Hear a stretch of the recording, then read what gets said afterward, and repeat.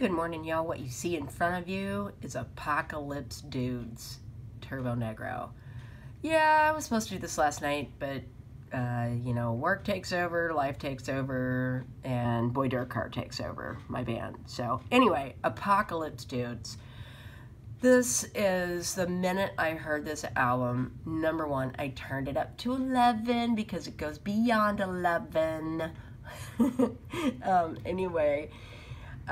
This band just got me because the beginning of this record, it starts off with, kind of a vocal interlude and then just breaks into this phenomenal, just kick-ass hard rock record.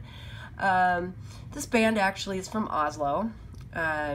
They have been quoted as having influences such as the Killer Black Flag, the Stones, Kiss, Venom, Radio Birdman, AC/DC, Iggy, the Circle Jerks, Bowie, Ramones, Hanoi Rocks, Cooper, the Dictators, right on the Dictators, and the Stooges.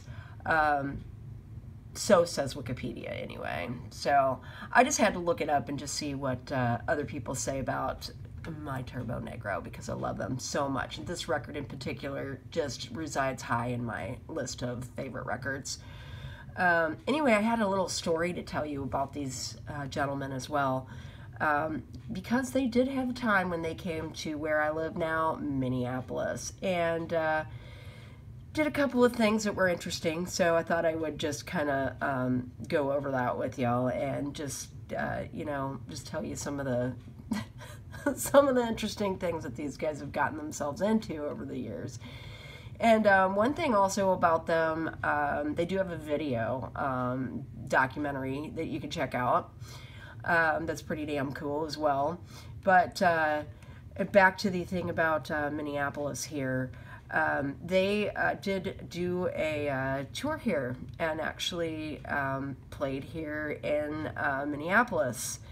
And, well, some things happened with the band that, if I can ever find it,